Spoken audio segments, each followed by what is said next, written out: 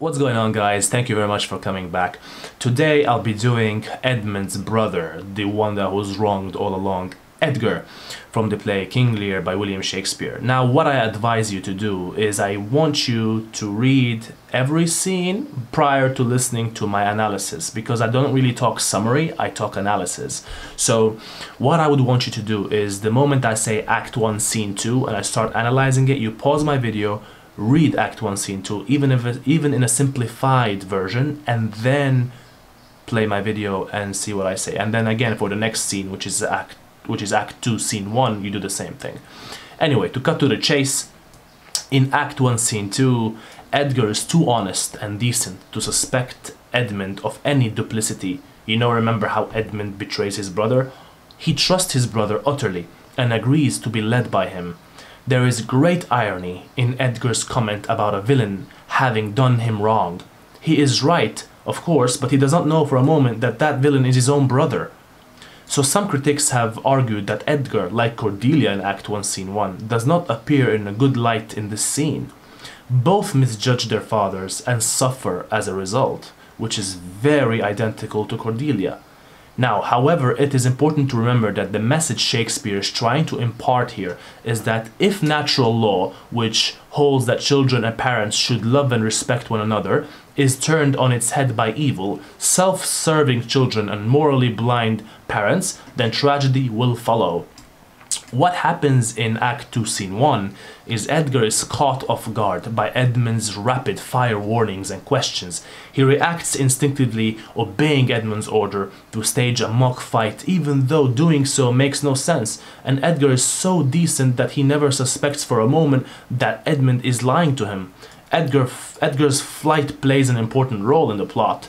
Now, with him gone, Gloucester is more easily persuaded that his dutiful and loving son has betrayed him, and Gloucester disowns Edgar and rewards Edmund, and it appears that the forces of good are no match for the forces of evil at this stage of the play. Remember what happens about how Edmund really cuts himself with the sword, pretending that it's Edgar who has done that.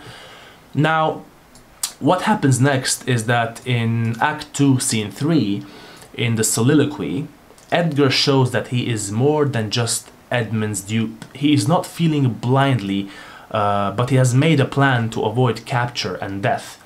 Edgar's madness reflects Lear's, but Edgar's is feigned, whereas Lear's is real. Now, his fall into this humiliating situation mirrors Lear's descent into madness later in the play, when the king roams the countryside covered only in garlands of weeds and wildflowers.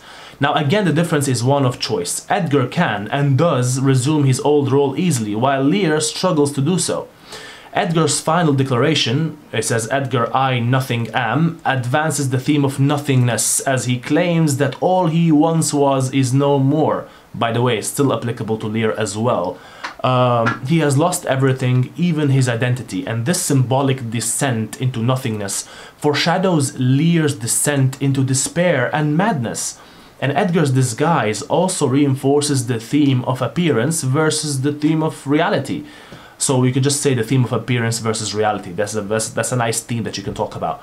Now, both Edgar and Kent, two noblemen, are reduced to pretending to be a beggar and a lowly servant, and the world Lear has created by abdicating responsibility and giving control of the country to his evil daughters is one in which everything is turned upside down. The worst have the highest power, and the best are increasingly being reduced to the worst positions in society. Very ironic. Now, as the evil characters flourish and the good characters are stripped of their power and influence, the audience wonders uneasily what is in store for this very much new world. And in Act 3, Scene 4, Edgar's disguise as a bedlam beggar plays a role in developing Lear's increasing sense of social justice. He realizes too late that as king he was responsible for all his subjects from the highest to the lowest. Lear's meeting with poor Tom marks the king's transition from sanity to madness. He tears off his clothes and shows his obsession with his daughter's treatment of him when he asks poor Tom if he was the victim of similar filial ingratitude. And then later on in Act 3, Scene 6, Edgar's soliloquy once again links the main plot and the subplot, which is a very important thing that you have to keep in mind, how the subplot is linked to the plot. When I say that, I mean Gloucester and his sons compared to Lear and his daughters. He and Lear have been reduced to fiend and real madness respectively by the cruelty of their family members, and Edgar's loyalty to Lear is clear in the scene. His empathic and compassionate nature contrasts starkly with the unfeeling coldness and cruelty of Lear's enemies. Edgar is growing in stature as the play progresses, and initially he seems a little pathetic and too gullible to be a future leader, but now his best qualities are being revealed. Shifting to Act 4, Scene 1, the irony of Edgar's comments about having reached the depth of despair is clear when he sees his blinded father and realizes that there is no limit to human suffering. And the audience may well wonder why Edgar does not reveal his identity to his father. One possibility is that he believes Gloucester needs to come to full self-knowledge in his own time. He believes that if he reveals his identity, he might be hurting his father. So this is a view that is supported in Act 4, Scene 6, when Edgar says, "Why I do trifle thus with his despair is done to cure it." Another reason may be that Edgar suspects Gloucester will refuse to allow him to accompany him to Dover if he knows who he is. Now, after all, Gloucester dismissed his old servant because he thought it was dangerous for him to be associated with an outlaw. And he may also fear that a loyal and loving companion would try to stop him from taking his own life. In Act 4, Scene 6, Gloucester notices the change in Edgar's voice and tone. He speaks in verse once more, as befits a nobleman and someone in full command of their faculties. Gloucester has changed, but so has Edgar. He has come to a greater understanding of his father and has forgiven him. And Edgar's presence highlights the heart-rending nature of this scene.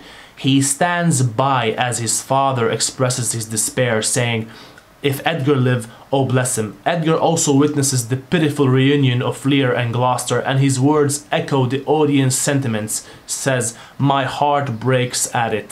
Now Edgar continues to display his intelligence and ability to mold circumstances to his advantage as he changes role, yet again to persuade Gloucester that he has jumped from the cliff but has been saved by the will of the gods. In this, Edgar is like Edmund, in that he can manipulate his gullible father, but unlike Edmund, Edgar uses his power to do good, which is very important when you want to analyze the differences between two brothers. His role is to lead Gloucester along the path to self-realization, and this scene advances the theme of appearance versus reality. Edgar adopts different disguises and persuades his father that he has thrown himself from a cliff top and survived, and Edgar's comments about Lear help the audience to see that the old king has, paradoxically, achieved insight through madness. Finally, in Act 5, Scene 1, shortly before the battle between the British and the French, Edgar adds to the tension by issuing a challenge to Edmund. This is a very important scene. His challenge reinforces the idea that this upcoming battle is ultimately a fight between good and evil. Now, Edgar's handing over of the letter to Albany greatly increases the already tense atmosphere at this stage in the play. And in Act 5, Scene 2, Edgar's hope in the power of divine justice is crushed. And in this short scene, he urges his father to hope for the best but has to face reality and tell Gloucester that Cordelia and Lear have been defeated and captured. And despite the bleakness of the situation, Edgar remains resilient. He reminds his father that life is not easy and that part of the human condition is accepting that. And Edgar believes that everyone has a preordained time to die and that there is no point in fighting it. This is what he means when he says ripeness is all. Now, there are the last scene in Act 5, Scene 3. Shakespeare's audience would have considered it important for Edgar to prove himself as a leader by fighting Edmund. A king was supposed to be able to lead his armies into battle, and Edmund in the last scene shows that he is capable of doing so. And the fight between Edmund and Edgar is symbolic. It represents the battle between good and evil, and Edgar's view of justice seems rather cold to a modern audience. He says that the gods punish people according to their sins, and Gloucester was tempted when he saw Edmund's mother's beauty, so he lost his sight as a result. You see the relevance here of how he has made this bastard and why he loses his eyes after all this time. Now, although he does not mean to do so, Edgar causes a delay that results in Lear and Cordelia's deaths. Now, his long story of his journey so far wastes valuable time, and Edgar is poised to be a fair, honorable and decent ruler. He proves a note of hope, and the audience can feel reasonably certain that the future is in great hands. Basically, guys, this is everything about Edgar. I really suggest that you read the play's summaries, the scenes summaries, prior to actually taking notes from my analysis, or you can just take notes and then link all the analysis of mine to their respected summaries. Anyway, this is everything about Edgar. If you have any questions, please do not hesitate to put them down below in the comments, and see you next time.